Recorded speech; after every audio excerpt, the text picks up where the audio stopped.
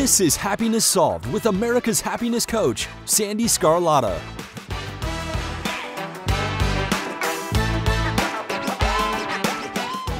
Hello, everyone, and welcome to today's episode. I am so happy you're here. So you may have noticed the music is a little bit different. I thought I would change things up a little bit. So before I introduce today's guest, I want to talk a little bit about gratitude. So here we are. We're approaching the holidays. 2021 is coming to an end. Maybe that's a good thing for some people. I'm always one that, gets excited for a new year. So gratitude is the quickest way to shift your thoughts from maybe negative or stressful into a positive state. There's always other people that have worse off circumstances than you do. So while it's easy during the holidays because, we want everything to be special for your family. We want to get the perfect gift for people and things like that. And this year things may be a little bit different. As we all know, they're logistically, things are not getting to places the way that we're used to. We're not getting that instant gratification many times. So I just challenge everyone during this holiday season, throughout the day, as often as you need to, just take a few minutes and focus on everything that you have to be grateful for, because it really does shift your mood, your energy levels, your thoughts, because you have a choice. You have a choice as to whether or not it's going to be a merry season or if it's going to be a stressful season. I know for me personally, I choose to have a merry season and not let the stress get to me. So thank you so much for listening today, and I hope you enjoy this episode. Today's guest is Julie Ritchie, all the way from the UK. Julie is a business coach who is bringing femininity back into the business place. She shares so much wonderful information on how she works with her clients, not only to help them build successful businesses, but she also helps them build financial wealth. I hope you enjoy this episode. Hello, Julie. How are you today? Hi, Sandy. I'm great, thanks. How are you? I'm doing great. I'm so happy we're finally here on our interview. I'm really excited. Thank you for having me. Oh, thank you so much. Now, where are you calling in from? So I'm in the UK, in East Sussex, the southeast of England. So if you think of London, I'm just below that. Oh, okay. All right. That's fantastic. Yeah, so I appreciate you taking the time out of your day. So before we jump into your story, because I always everybody has a story, before we talk about your story, so tell me a little bit about you and what you're doing.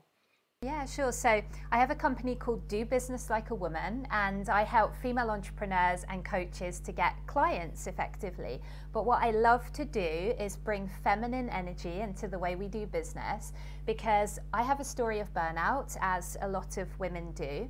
And so when I started my own business, I really wanted to answer the question, can we do this in a different way, where we also look after our health and our well-being and our relationships as we build these wildly profitable businesses? And so that's really what I do, and that's what I do with my clients. And we have fun as we build the businesses, we connect with clients, but we really love to be part of this new conversation around the new elevating consciousness as well, and just have fun doing it. I love it. I love it. So burnout, tell me your story. Sure. Well, I have had burnout a few times in my career journey.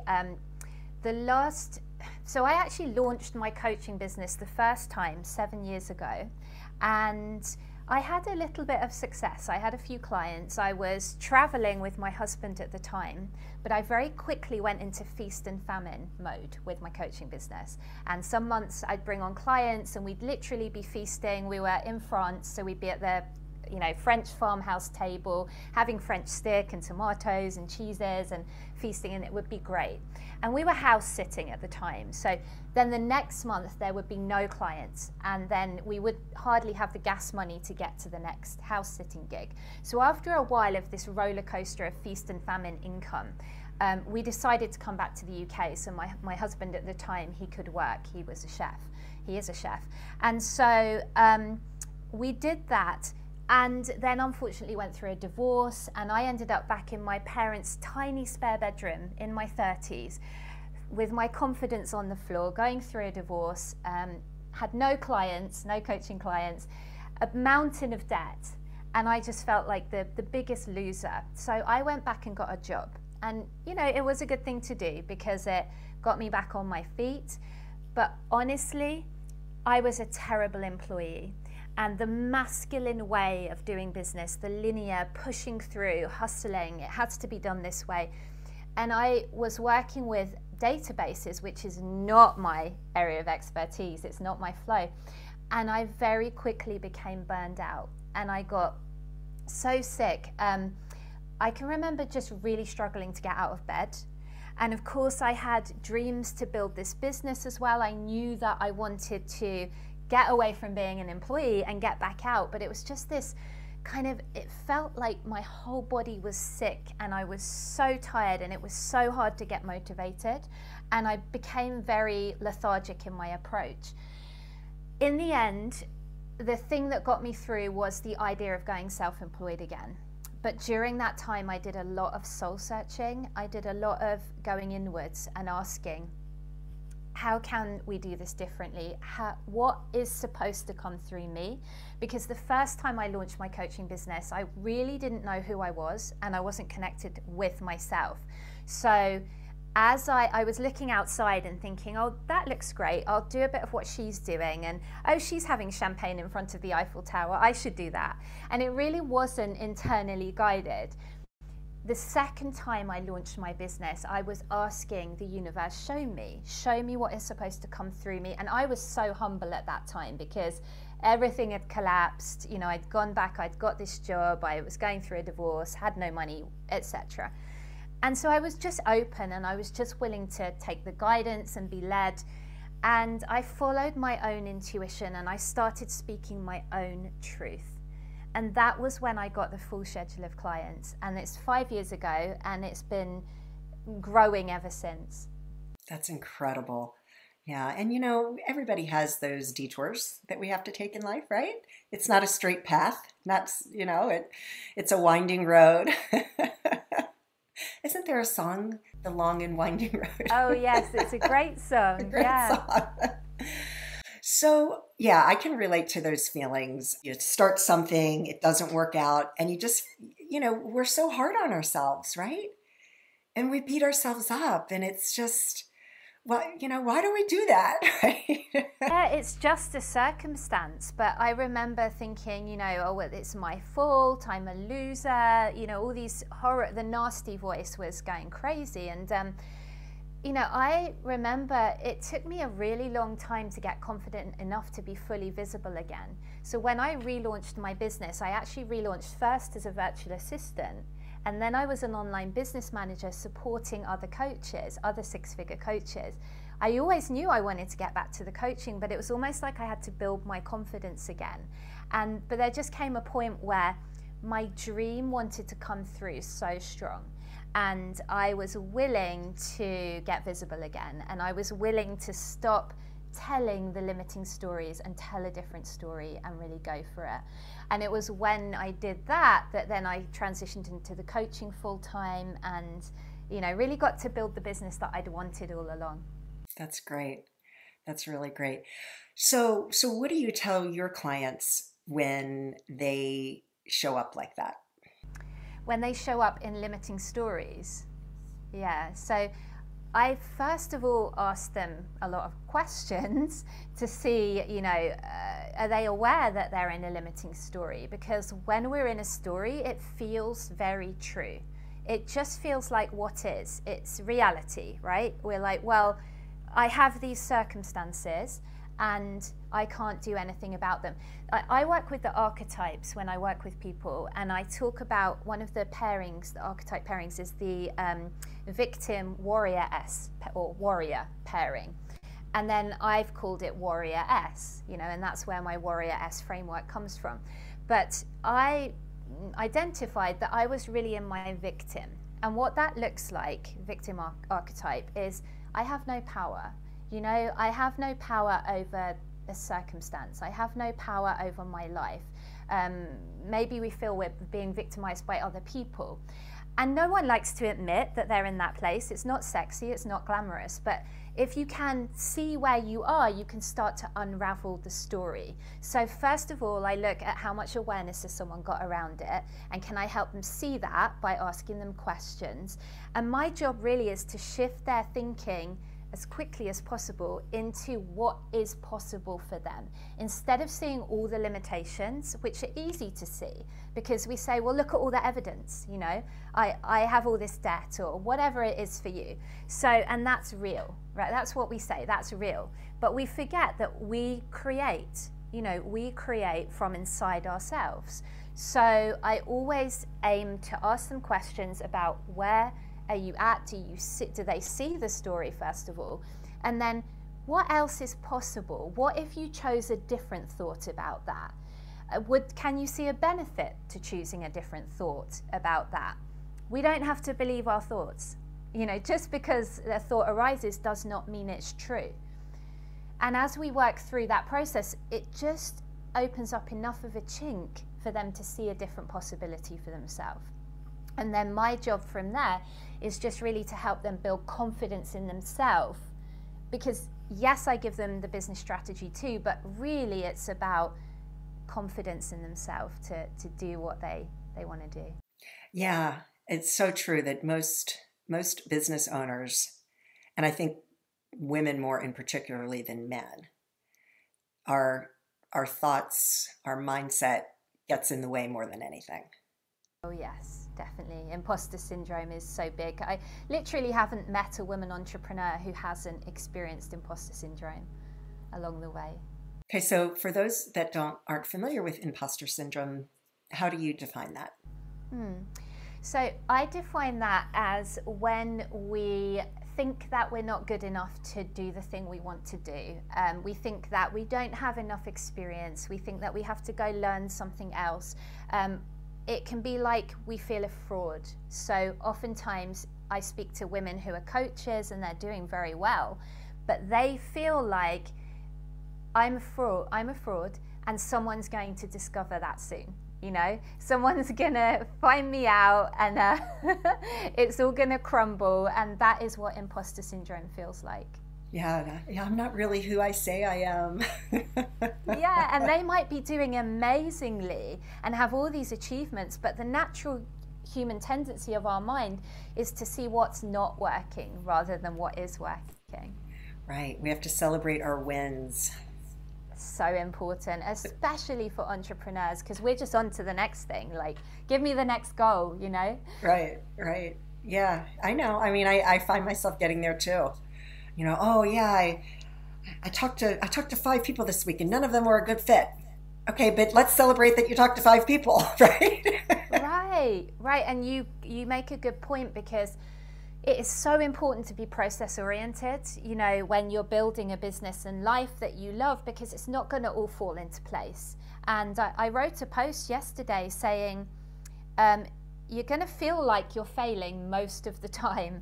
You know, it's like you're going to feel like you're failing 80% of the time, and you're going to hear a lot of no's. You're going to write posts that nobody comments on. You're going to just feel as though you are failing. However, that 20% of the time that you get a yes, that you get engagement, that you launch a program that works, that is enough to build your business. Right. That's such great advice, and it's so true. Yes, yeah. I know. It doesn't always feel good. But... No, it doesn't. It doesn't. And I always think back to when I was finishing my book, and it was January of 2020, and I'm very vulnerable and share a lot of my life stories, and, you know, uncover a lot of shame that I went through and whatnot. And there was so much self-doubt around this book, right? Because, and I know anybody who's out there who's written a book, we all go through that. You know, there's so much self-doubt. And I found this quote, and I say this a lot on my podcast, but I think it's worth always repeating. But I found this quote, and I printed it out, and I have it on my wall, and I still look at it, and it says, "There are people less qualified than you doing the things that you want to do only because they decided to believe in themselves." So good and on point. I mean, that's right. The truth. Yeah. That is the truth.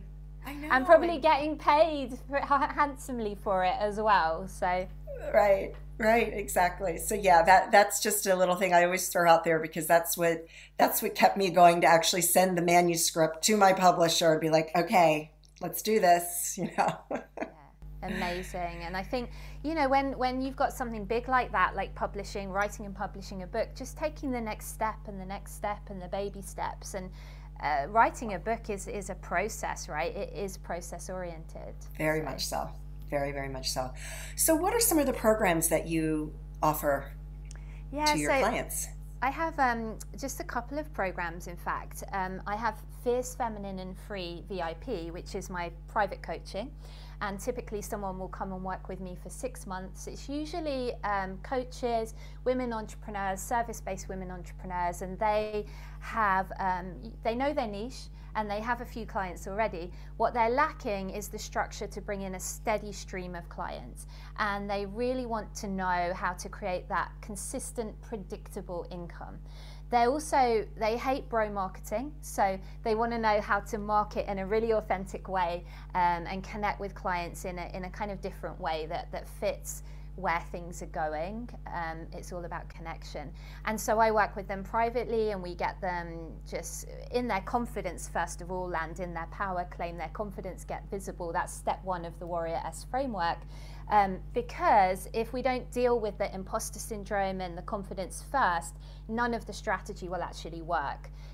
So often we have so much information. So yes, I do give people a strategy that works, and every business is unique, every person is unique. So we've got to get them aligned with themselves. We've got to get them in their own power and confidence. Now from there, a lot of what I do is actually simplifying, because when I work with somebody, typically they are like an octopus on roller skates, and they're trying to be on every single social media platform, and they typically haven't made 6 figures yet, but they're trying to be omnipresent. Some of them are still working jobs as well, and it's too much. So what I do is I help them simplify. I get them to focus on 1 or 2 social media platforms and really do them well, become the queen of the platform. We get rid of a lot of the busy work, and we just get them really focused. And then, they just work through that. There are 4 client generating activities that I teach, really, really simple.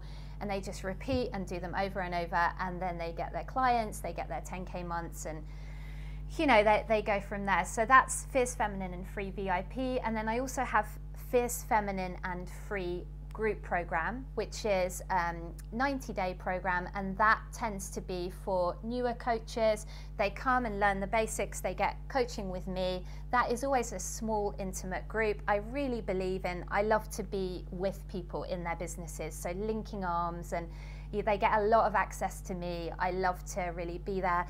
I really think, as I've said, there's too much information overload. So it's not just about heaping more information on people. It really is about an individualized boutique approach, and that's how I love to work with people.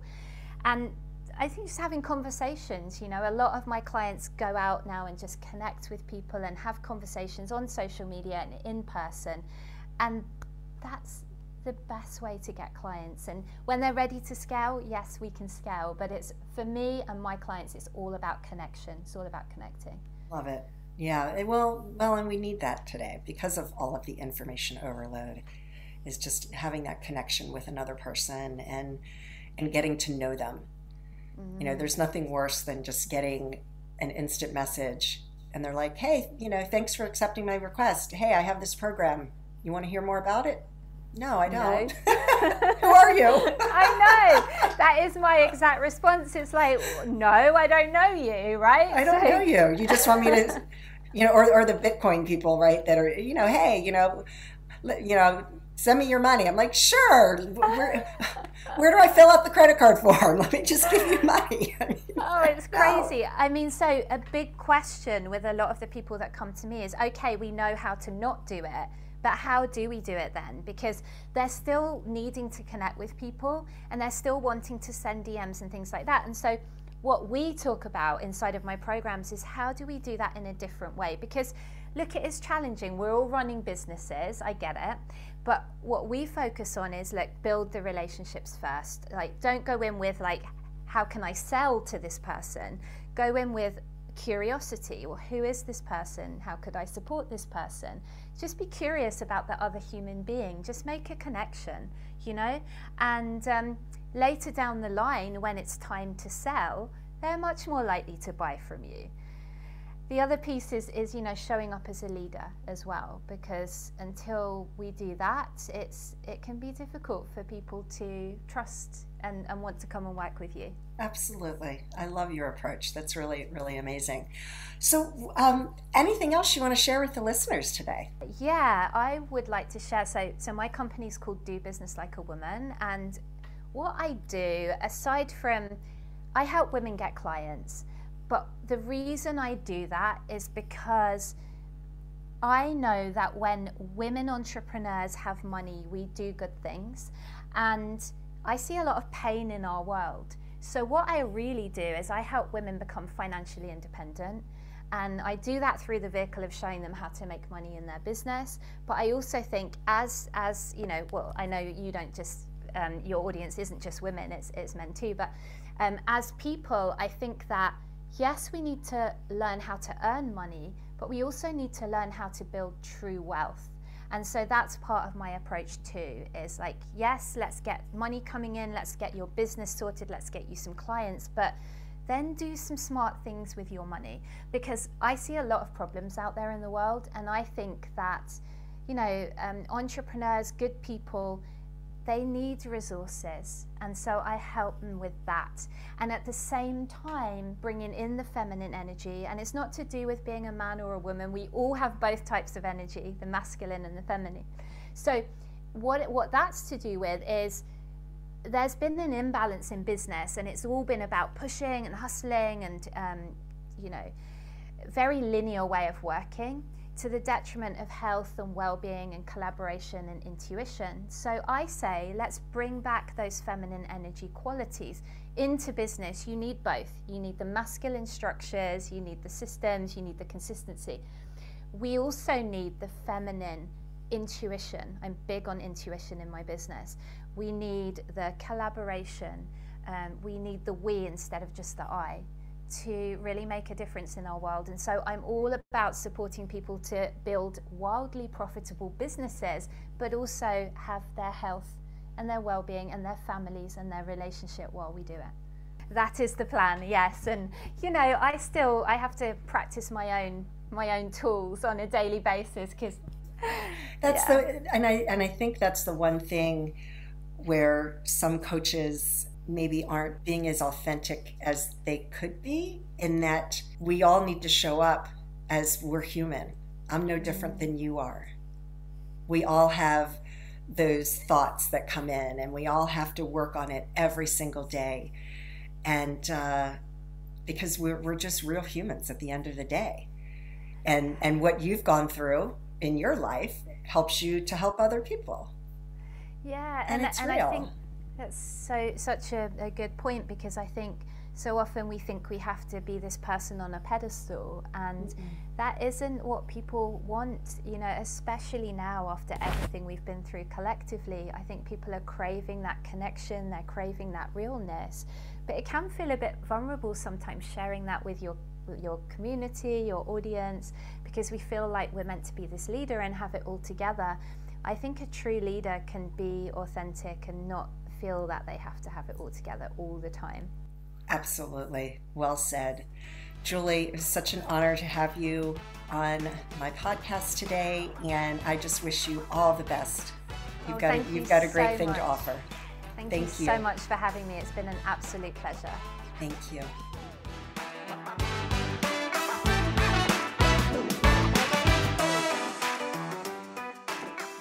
Julie is such a delightful woman to speak with, and I hope you were able to gain some valuable information that she shared. You can learn more about Julie on her website, which is dobusinesslikeawoman.com.